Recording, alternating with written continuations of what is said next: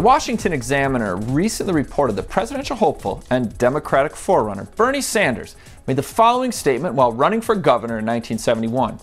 "I don't mind people coming up and calling me a communist." Now, during the Reagan era, Sanders even campaigned for self-described Trotskyites, a Marxist sect that openly calls for violent revolutions. Sanders' involvement with the Socialist Workers Party raised so many suspicions that he was even investigated by the FBI. Should this concern Americans? On January 10, 1963, less than 10 years before the senator from Vermont owned the label of communist, Democratic Congressman Albert Herlong Jr. read into the Congressional Record the 45 communist goals for America, which included number 28.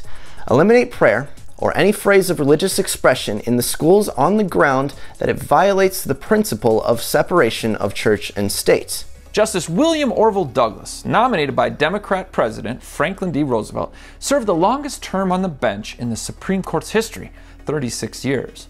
Douglas wrote, "The First Amendment, however, does not say that in every and all respects there shall be a separation of church and state. Otherwise, the state and religion would be aliens to each other, hostile, suspicious, and even unfriendly. Municipalities would not be permitted to render police or fire protection to religious groups. Policemen who helped parishioners into their places of worship would violate the Constitution.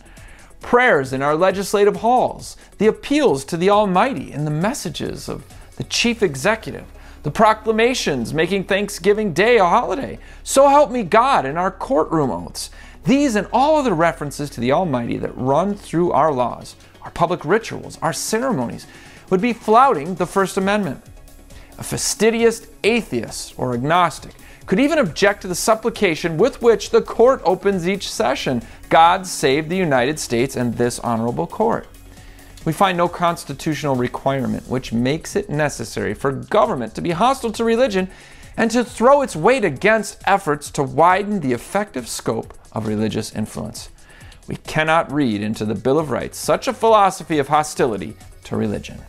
Many of you may not be aware that in the very week that Congress approved the Establishment Clause as part of the Bill of Rights for submission to the states, it enacted legislation providing for paid chaplains for the House and Senate. Chief Justice Warren E. Burger stated, "Our history is replete with official references to the value and invocation of divine guidance in deliberations and pronouncements of the Founding Fathers and contemporary leaders. The very chamber in which oral arguments on this case were heard is decorated with a notable and permanent, not seasonal, symbol of religion, Moses with the 10 Commandments. Congress has long provided chapels in the Capitol for religious worship and meditation." Make no mistake, communists are adversaries of Christianity, and in the words of Declaration signer John Witherspoon, "Whoever is an avowed enemy of God, I scruple not to call him an enemy of his country."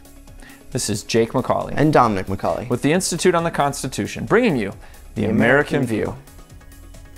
Thank you for taking the time to tune in to our weekly commentary on the Constitution. Here are 3 ways you can help Dominic and I restore our American constitutional republic. Share, subscribe, comment, and leave a review. This will help others find this valuable information. Please remember to pray for our work. And lastly, donate using the link in the description. God bless you, and thank you.